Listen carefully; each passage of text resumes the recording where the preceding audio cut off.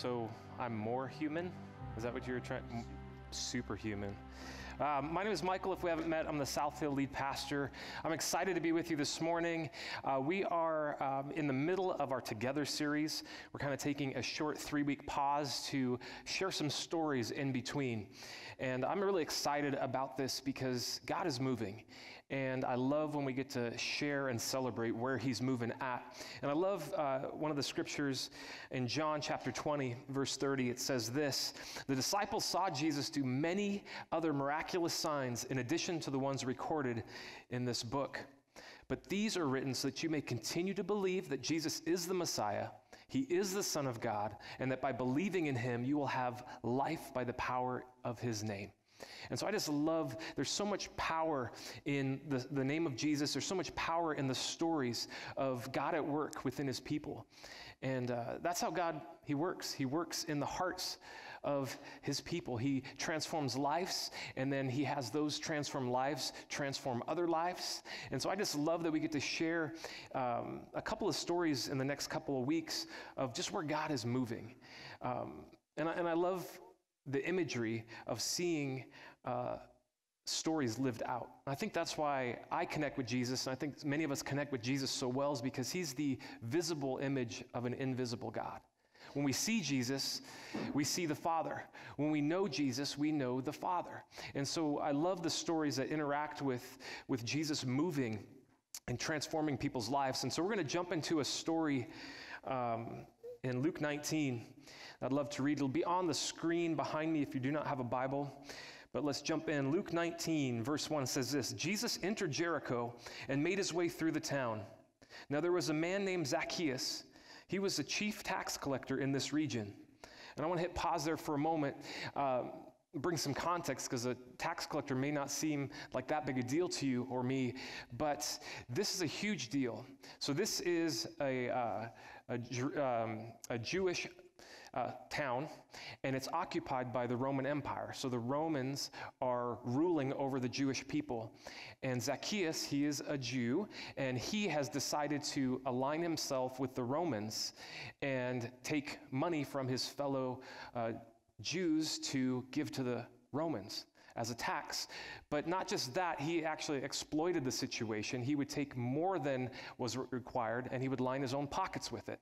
And so he was despised by his fellow Jewish people. He was despised because he was working for the enemy, and he was basically making a horrible situation of being occupied by a foreign country, foreign people, make it even worse by teaming up with them and taking our money and making yourself rich. So that's kind of the context. And he was the chief tax collector, so he was kind of like the mob boss of this region. He ran a whole bunch of little tax collectors, so he was pretty high up in this thing.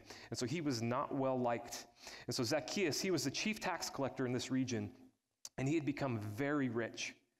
He tried to get a look at Jesus, but he was too short to see over the crowd. So Zacchaeus was a short mob boss.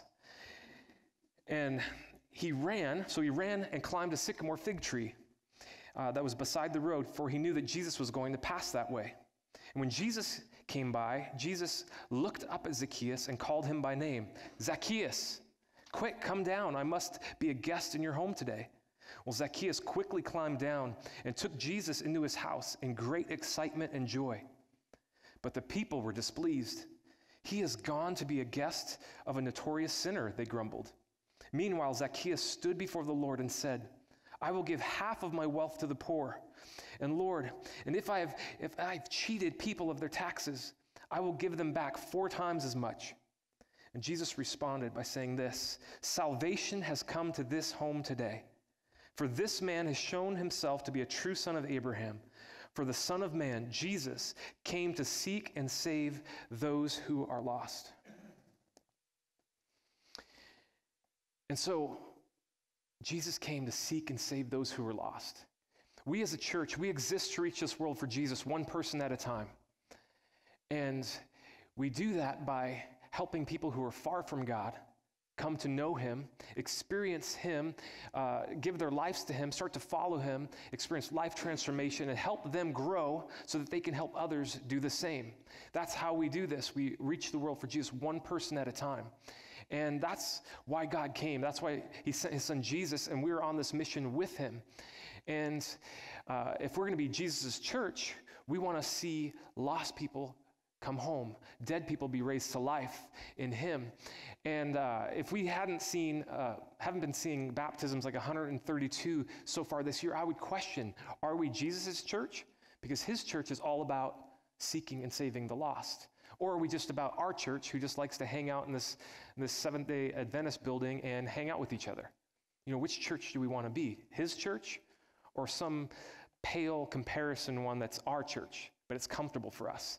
And so what I love about this story is Jesus noticed Zacchaeus. I love it. Jesus was walking through the city. He wasn't heading there to meet with Zacchaeus. He was walking through it. And he saw that Zacchaeus was hungry to see him, that Zacchaeus climbed a tree. And what I love about this interaction is that Jesus knew him. Jesus knew his name. Did you catch that? He said, Zacchaeus.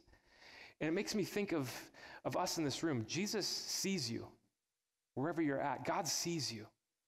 God sees you, and he knows your name.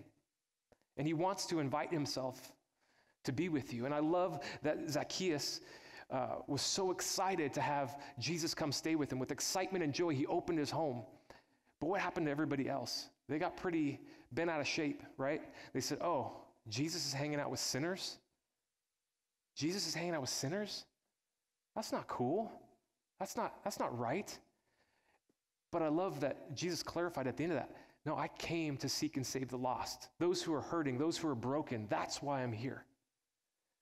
And for us to see that Jesus declared that in this moment, when Zacchaeus he was in the presence of Jesus, his life radically transformed, so much so that Jesus said, in this moment, salvation has come to this house. Zacchaeus met with Jesus, interacted with him, and had his life radically transformed, so much so that he turned from his old life. I'll give half of my wealth away to the poor. And anyone I've cheated, I will pay them back 4 times as much. So there was this turn from his old life to a new way of following Jesus.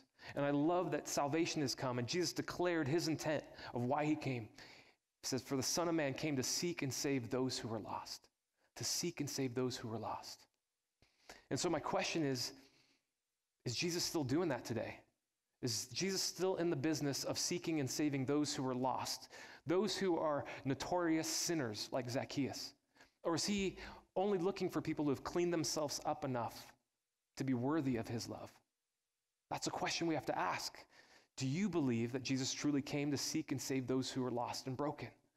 And if he did, are we a church that welcomes people who are in process, who are still trying to wrestle through what it means to give their life to Jesus? Some people who are still lost and broken.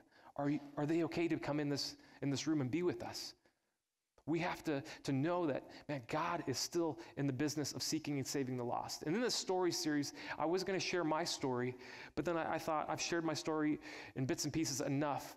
And a lot of times when pastors share about their story, their testimony of how God's radically transformed them, I remember sitting in a chair going, yeah, but you're a pastor. God has to do that in your life.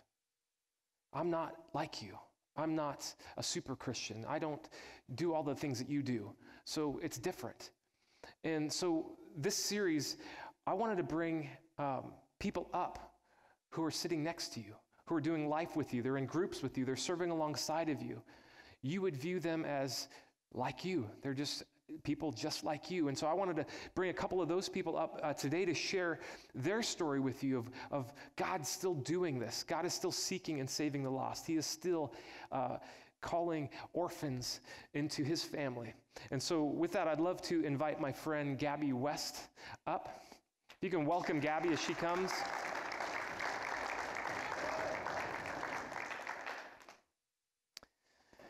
How are you doing the second service? There's more. There are more.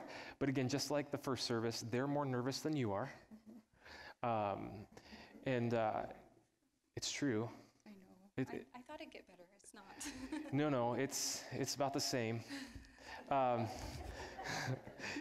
what I love about this is that God's going to move just as powerfully as he did the first service. And we're in this together. We're a family. And so to kind of loosen up a little bit, how long have you been a part of the Real Life family? About almost 3 years now. And so you started on the north side? Yes, started on the north side and then was here for the launch here and have been here ever since. Awesome. What should we do? What else should we do? I don't know. Should we imagine them as something? Yeah. I like to imagine them in parkas. I think I was sharing that with you before. Like, people say, imagine them in their underwear. That just scares me out and freaks me out. I imagine people fully clothed, like awkwardly fully clothed. You know, just kind of, it breaks the ice a little bit. They're all like goofy. It's like hot in here and they're wearing these parkas. They can't put their arms down. So, Sea of parkas. yeah. So with that, I would love, it's funny because we're both socially awkward, but we both have microphones. I know. So Here we are. I would love if you'd be willing to share parts of your story with us this morning. Oh, I'd love to. So I will just start from the beginning. The first 19 years of my life, I lived in a very isolated environment. That meant no after-school sports, no slumber parties, no birthday parties, you name it. I was allowed, though, to have people over at my house. I never utilized that because I did not want people to see what I lived in or what I had to live with. I was sexually abused by my father at the age of 5 and at the age of 13. I was physically, mentally, and emotionally abused daily. My mother would turn a blind eye to that. So I felt alone and scared and broken. So my safe place was my bed. I would curl up in the corner at the top with my pillow and just cry. When a child is abused or criticized, they don't stop loving the parent. They stop loving themselves. So when I was 19, I gathered enough courage and I moved out on my own. And I'm a visual person, so I have to put this in a visual. It was like taking a caged animal that has been beaten and broken all of its life, and then putting it out in the wild and releasing it. And I was terrified. If you don't know much about this world, like I didn't, it can be brutal. So, about a decade of a lot of broken chapters, more different chapters I could tell you about sometime.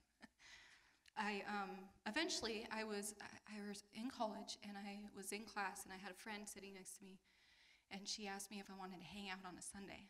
And I was like, okay. And she goes, okay, let's go for coffee, but I have to go to church service first, so do you just want to tag along? And I'm like, okay. And I went and it was a big room, lots of people.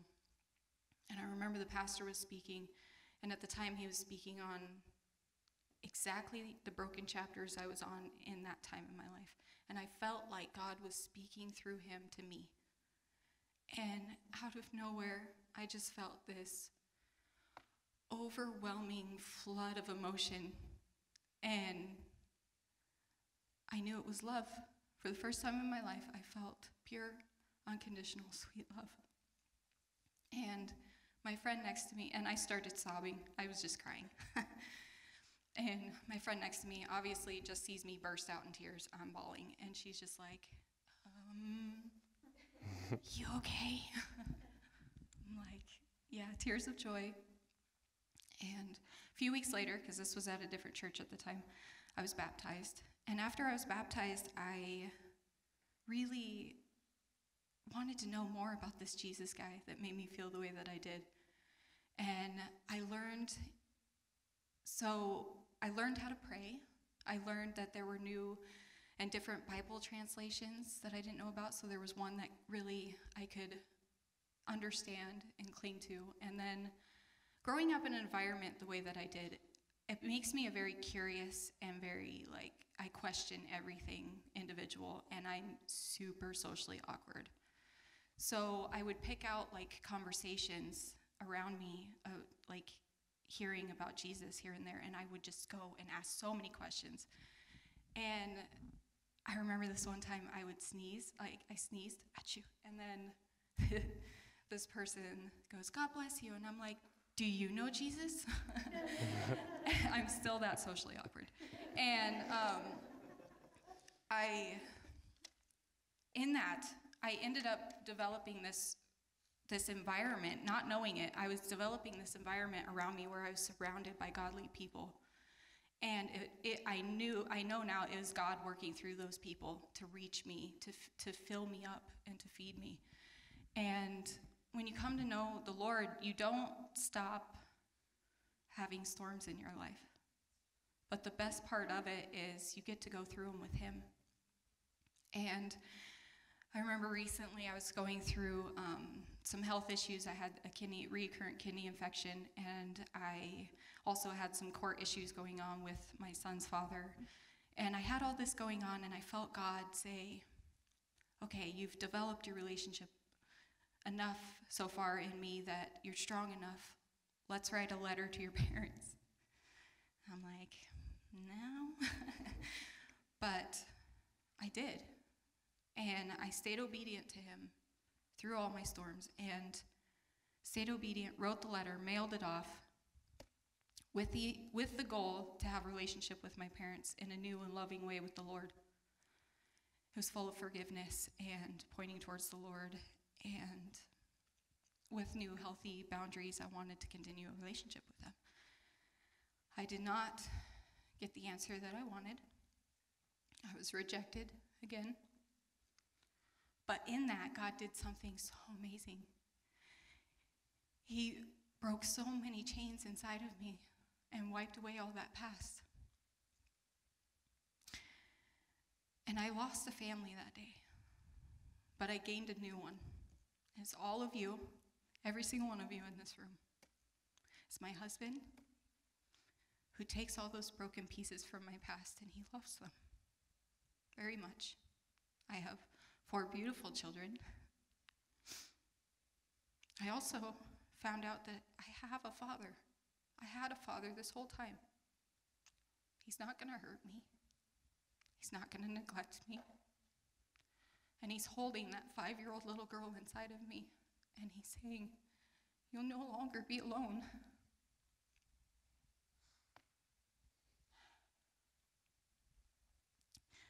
So in that,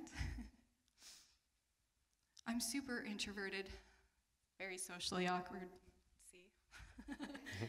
And, but in that, I have to step out of my comfort zone, because there are people that have gone through things that I've gone through, and they need to know Jesus. They need to know his love, because it's amazing. So in doing that, stepping out of my comfort zone, I am leading 2 groups, one with my husband, Tuesday nights, one online group for women to pull out the other introverts like myself out of the internet. And I attend church regularly. My husband and I both tithe. I'm intentional about my relationships. And I have a Facebook page where I created where people can just love on each other, just pour out God's love on each other, encourage and build up. And this is a family. All of us are a family. And in that encouragement, I just want to give a quick example of just being a family member. One of our worship pastors, or worship leaders, Samuel, I asked him, how are you, before I got up here, because like I said, I'm totally introverted. I asked him, how are you so confident on stage? And he goes, well, let me ask you this. What are you most afraid of? And I said, presenting my broken pieces and having someone break them even more. And he said, well, let me put it to you this way. What if you knew for a fact, you shared your story, and someone came to know Jesus, but you also knew for a fact you would get hurt in the process as well? Would you still do it? I said, absolutely. Because there's other little 5-year-old girls like myself, or other people that need to know his love, and I'm ready to risk that. So, since we're all a family, if I have not met you, I need to. My name's Gabby. Thank you.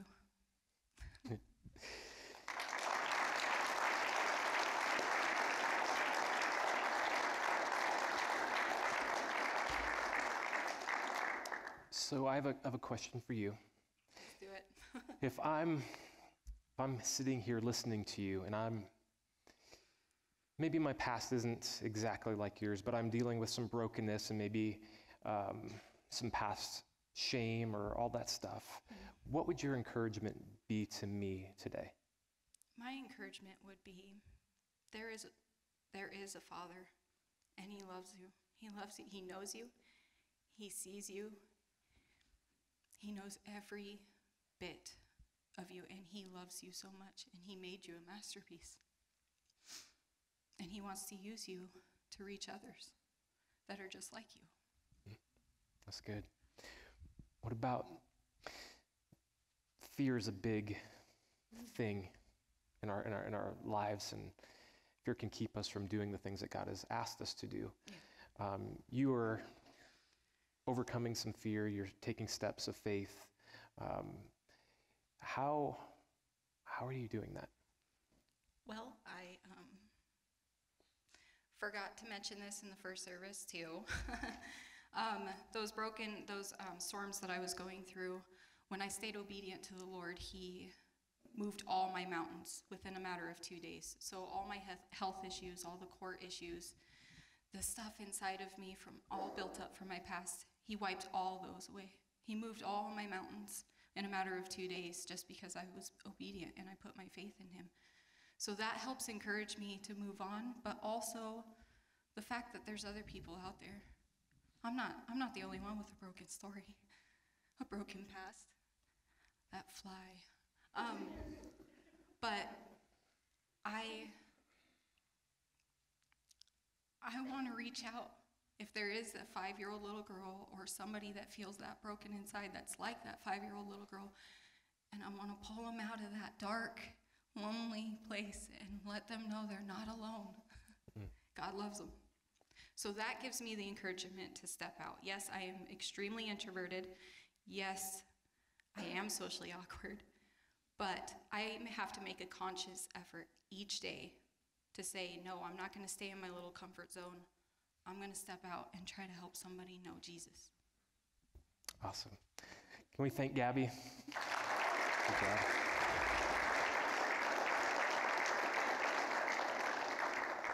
Man, I love hearing a story of God moving in someone's life, so much so that Gabby just didn't receive God's love and go, thank you. Now my life is in a better place. I now know you. Awesome. And just kind of sit in it.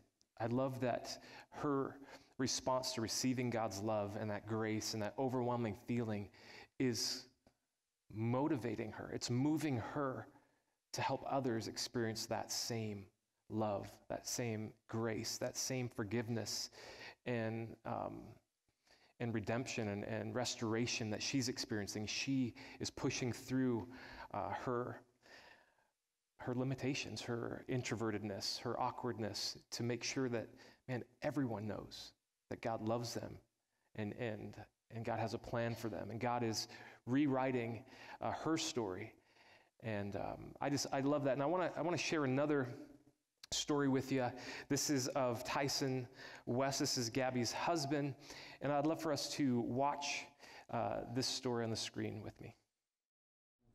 Well, I grew up in the small town of Palouse. My family owned a grocery store in town, but I had access to the beer cooler. Once I started drinking, I thought, wow, this is the good stuff. What it did to me, the feeling that it gave me inside, I thought, wow, this is good, this is life. I had no idea, I didn't know who Jesus was, but I did know that that I enjoyed that intoxication.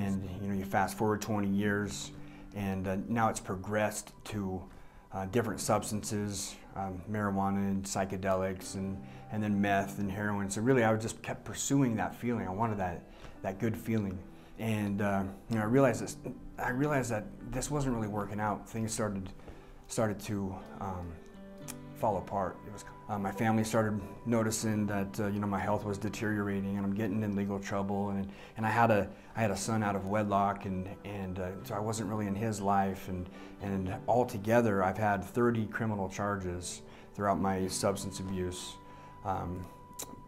portion of my life.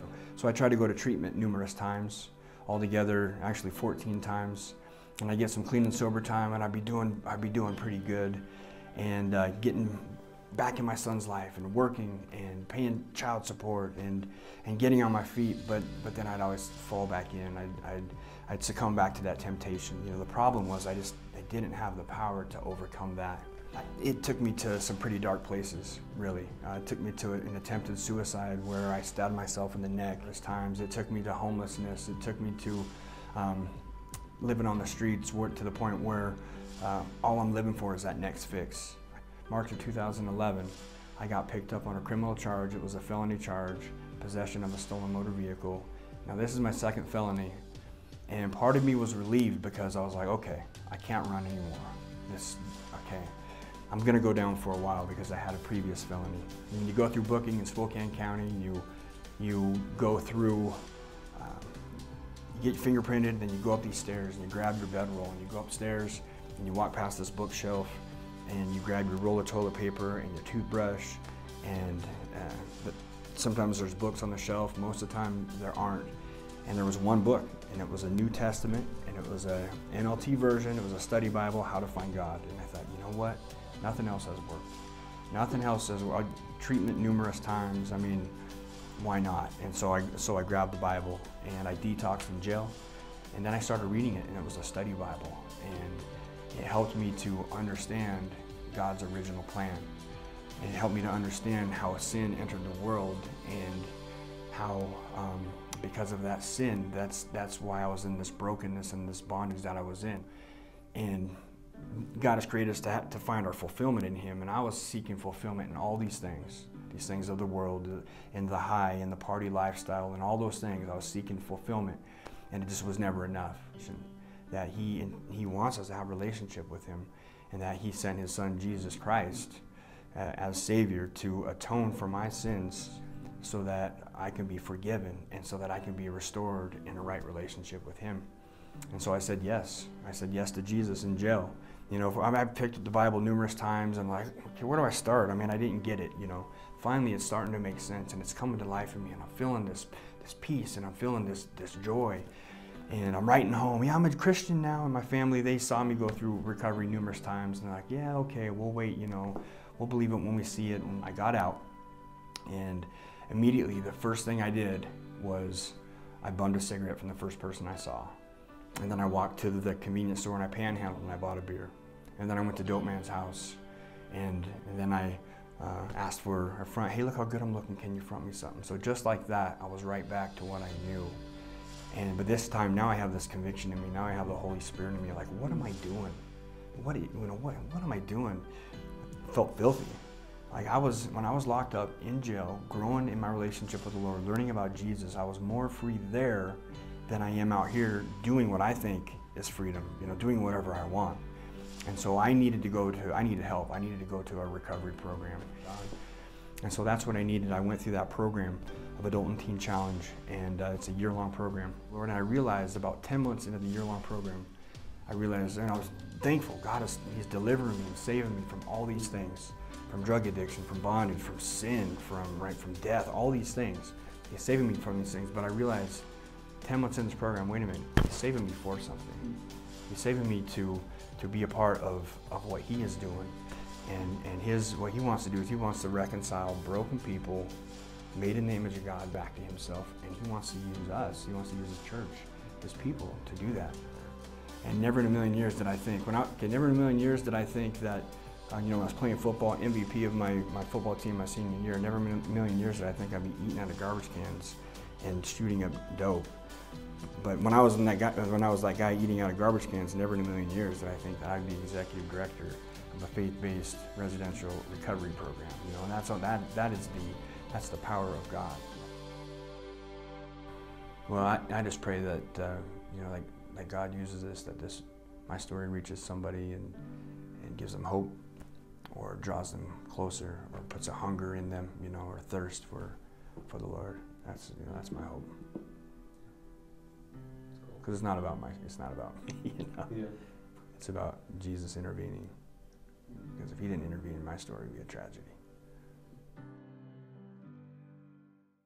Isn't it amazing to hear a story of God moving? Real life, God is still in this mission of seeking and saving the lost. He is still about helping those who are far from him come to know him, experience life transformation, and join him on his mission. I love both of these stories. Both of these individuals, Tyson and Gabby, their salvation, their receiving of God's love, his grace and mercy was not the end of the game for them.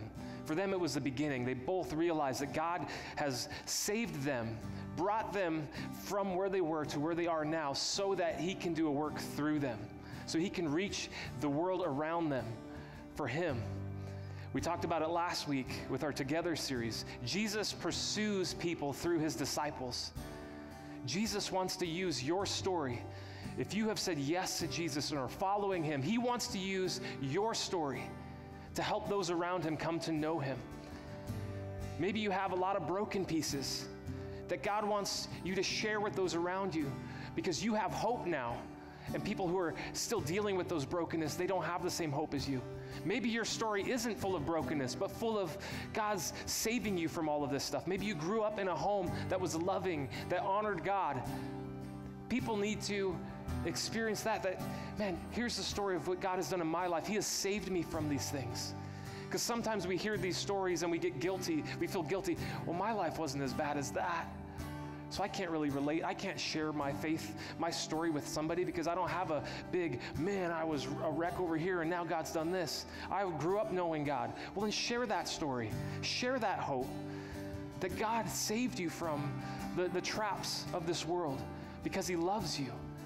God wants to do a work in you and through you, real life, to reach this world for him, one person at a time. I want us to stand as we respond.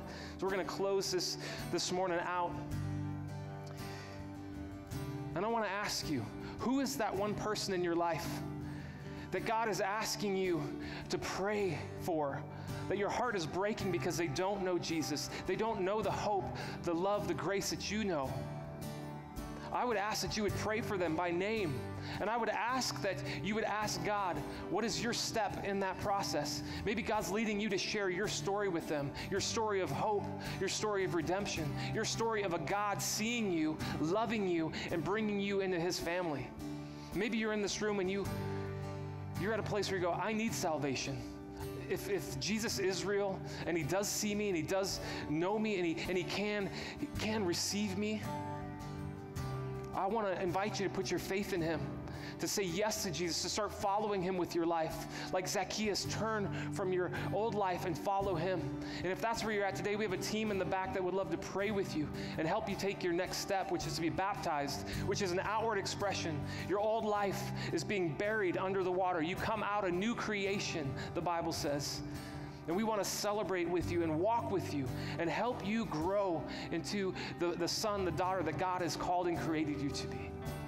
Also, we're going to respond with worship, declaring who God is, thanking him for his love for us. We're also going to have a team. I'm going to invite a team up forward now who, if you need prayer for anything, they would love to partner with you, to pray with you and for you, to see God do a work in you and through you. Let me pray as we respond. God, I thank you so much that you are still alive and active. God, that the stories from the Bible are still happening. And I'm thankful that last week we read that greater things are we going to see because you have sent your Spirit, your Holy Spirit. And God, so we ask that you would fill us up with courage to trust you, to follow you, to share what you've done in our life. God, it's not our story that we're lifting up, it's your story. It's how you have come to seek and save those who were lost. So God, we honor you. We ask that you would reach this world through us. In Jesus' name, amen. If you're getting baptized, head to the back. The rest of us are going to worship. If you need prayer, come forward.